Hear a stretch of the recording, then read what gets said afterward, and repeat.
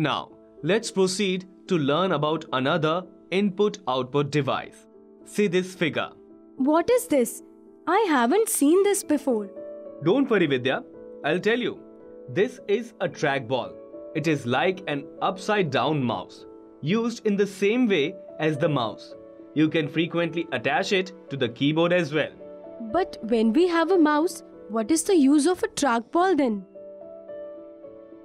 Vidya, the main advantage of a trackball is that it requires less desk space than a mouse. Okay, now I got it. Next input device is a touchpad.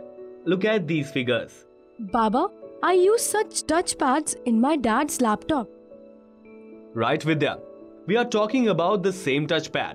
It is a stationary pointing device. The movement of finger by a gentle touch over its surface is translated into the cursor movement on the computer screen. It means the touchpad is a replacement of the mouse?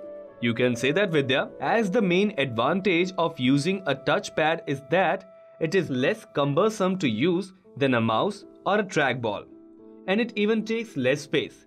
It may be just a square of 1.5 into 2 inches. So the finger does not have to move much, and this is the reason why almost all the notebooks or the laptops use them. Vidya, there are also some disadvantages of touchpad, such as lack of precision.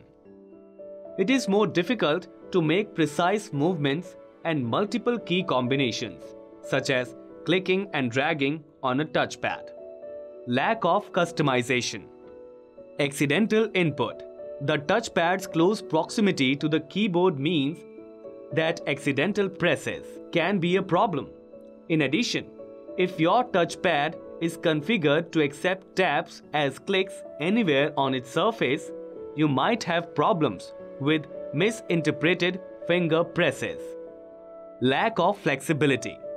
Whether you attach a wired or wireless mouse, you have far more room in which to move, and extended scrolling or tracking operations become significantly easier. Whereas, it is virtually impossible to upgrade a touchpad without replacing the entire laptop. Really interesting, Baba. Now, see the image, Vidya? Joysticks. My brother uses them for playing video games. Correct, Vidya. A joystick is also a pointing device often used for playing games. It has a gear shift like the gearbox of a car, and it is used to move the pointer on screen. Mostly, the button on top of it functions as a select option. Have you seen robots, Vidya? Yes, Baba. But why are you asking me about robots? Vidya, you know for controlling a robot, we use joysticks. Moreover, flight simulators and other training simulators also use joysticks extensively. Okay, now I realize the importance of a joystick. Good, Vidya.